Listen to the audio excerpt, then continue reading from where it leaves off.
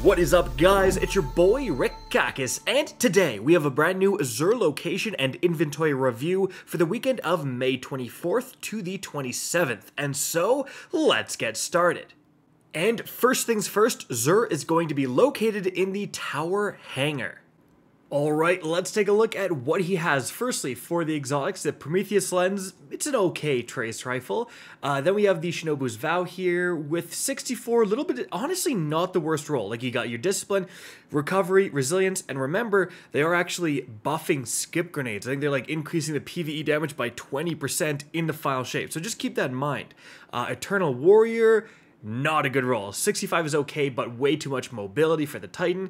Then we've got the Skull of Dire Ahamkara, 64, Resilience, Discipline, Intellect, but no recovery on the Warlock.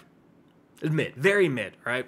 Now, as for the weaponry, well, we have the Scavelock with Subsistence, Sympathetic, nope.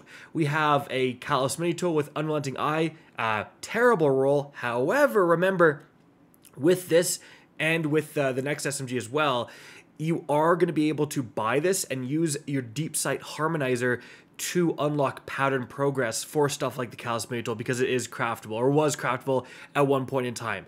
Keep in mind, though, that you may want to save those Deep Sight Harmonizers. You can access them from the previous season on Bungie.net for the final shape.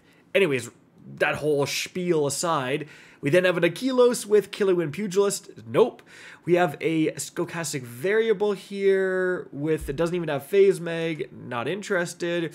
We have the Nezarac's Whisper with Genesis Turnabout. These rolls, man. Memory Interdict with Impulse Danger Zone. Nope. And then we have a Turnabout. These are, okay. This might be like the world record worst rolls I've ever seen. Like, these are something, dude. Oh my god. Okay, I will say, Callous Mini Tool technically craftable, Aquilos technically craftable. I think the Whisper as well, maybe craftable, and then the Retrofit definitely craftable. So just keep that in mind in terms of the whole Deep Sight Harmonizer stuff. Now, as for the weapon on the back, well, we do have an Eye of the Storm Hawk Moon. Eye of the Storm is actually quite good, right? Really good dueling perk. And Arrowhead Break, though, is really not what you necessarily want here. Yeah, I've seen way better Hawk Moons.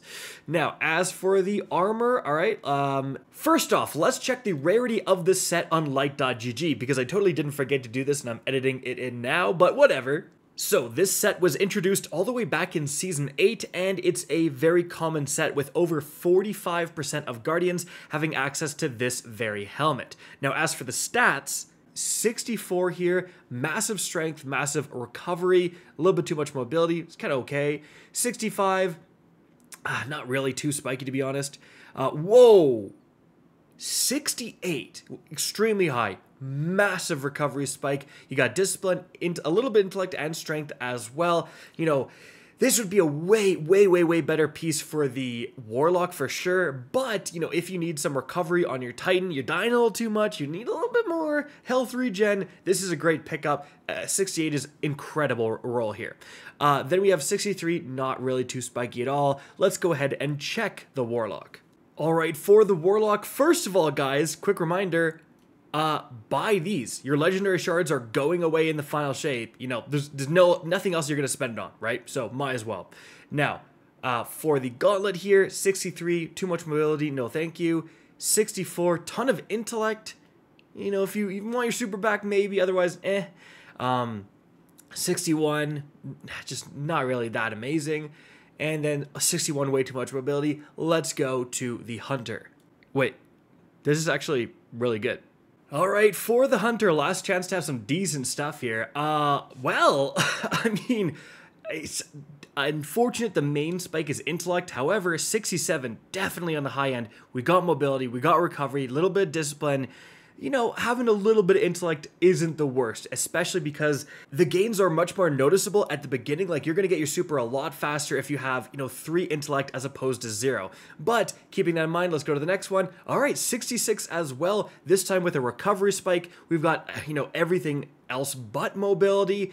You know, again, this would have been better on the Warlock, but it's still a pretty darn good piece. And then, dude, okay, 66, massive discipline. Now you got recovery, resilience, mobility, everything other than intellect and strength. This is a banger piece for the Hunter right here. Like, this is crazy. 67, totally usable. 66, good, I would even say. 66, amazing. I really want to see these legs here. Come on. Again, with the 66, massive recovery this time. Again, you got intellect, strength, a little bit of mobility. This is still a good piece. Now, it's not as good as this helmet. This helmet is unreal. Like, this is a very, very good helmet. But, like, every single other piece being 66, being somewhat relevant spikes here, like, damn, dude, this is the Hunter weekend. This is crazy. Aside from that, guys, that is going to be it. A great weekend for crafting stuff with deep set harmonizers. Otherwise, don't bother. Everything else is crap. Hope you guys enjoyed this video, found it informative, and if you did, please remember to help me out by simply rating and especially sharing this video.